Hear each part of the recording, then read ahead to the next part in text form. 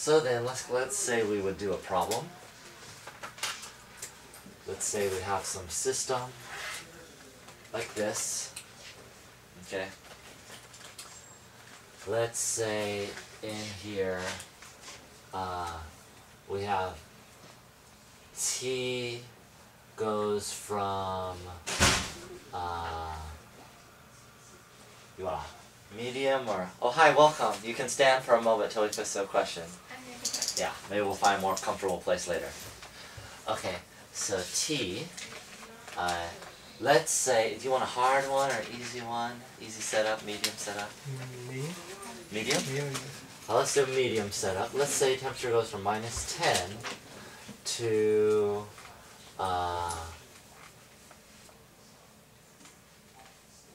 25 degrees Celsius. Okay, so this is a temperature change.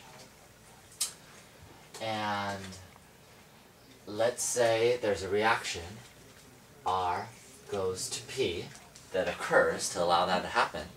So in here somewhere, a reaction is occurring. This is exothermic. Okay, so we're just setting up a problem. So let's say in the system, we got a reaction happening, and this is all happens in water. Is that okay? So let's say, just sample, we'll set it up and kind of see how it works. Okay? So how would the setup go for this kind of problem? So what you're looking for, anything that changes temperature, and you're looking for any H's.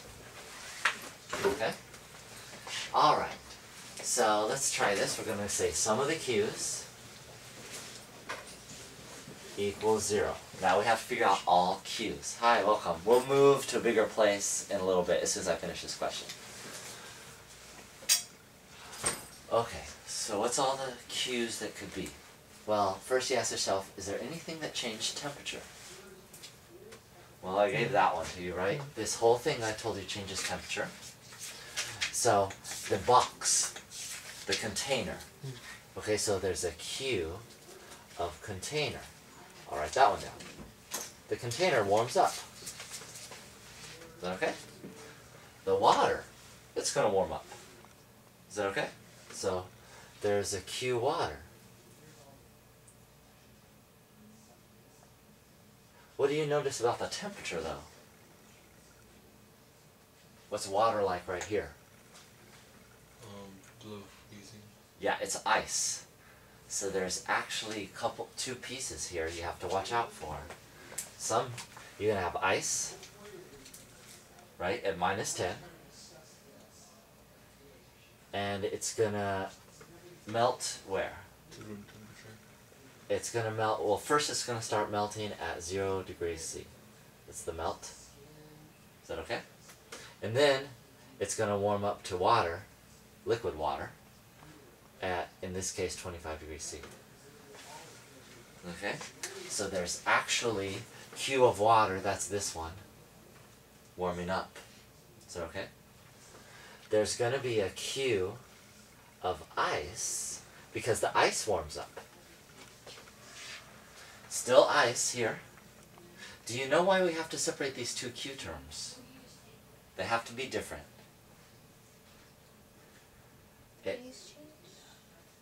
The phase change, yes, is part of the reason. Does it also have a different CSP? You got it. The specific heat of water and ice are different. So if you made this one Q term, you wouldn't know where to put the specific heat. That's the C term right here. Does that make sense? So different phases must have different Q's. Okay? What's this? This is going to be a delta H of a phase change. Okay? So this occurring gives us another Q. So far we're up to 4. A Q of phase change. Basically ice melting to water, liquid water. There's one more Q. What's that? Temperature. We got the temperature for this, the ice warming up, and we got the temperature for the water warming up. Delta H. Is the water like what's inside the container? Or? Yeah, water's inside the container. you need delta H for a reaction. There's a reaction. Is that okay? If there's a reaction occurring, you got Q reaction. Oh, yeah. Gotta put it in there, so you gotta remember it. You always have to think. Everything that has a temperature change has to have a Q. In this case, there were 3 things. The container will warm up. It's not gonna change phases. The water warms from 0 to 25. The ice warms from -10 to 0. Okay, those are all temperature changes.